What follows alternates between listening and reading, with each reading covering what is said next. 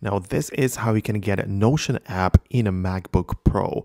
If you were kind of confused a little bit, just like I was, because when you open up the App Store, you want to download an app, right? And you look up Notion. There is one app from Notion developers, but it is just Notion Web Clipper, which is essentially just the Safari extension, which lets you quickly save pages to your Notion.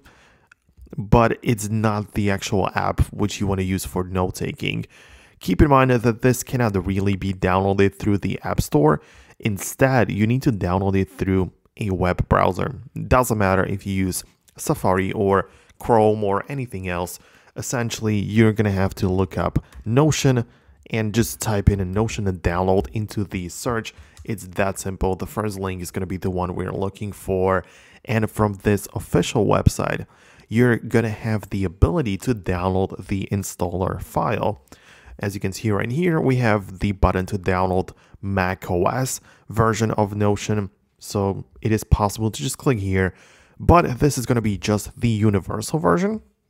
If you scroll down a bit more, you can choose specifically for your type of computer. So if you have Windows, or you can see like 64-bit Windows or the older ones, or even like different types for macOS. So there's the type for Apple Silicon, there's the Intel-based Macs.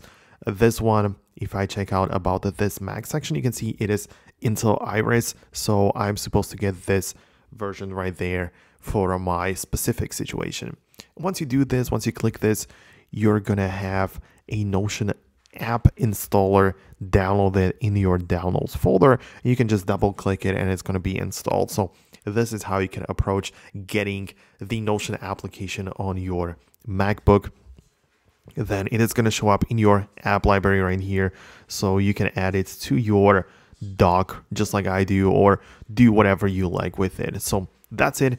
If there are any other questions, let me know about them down below in the comments. But for now, that's going to be about it.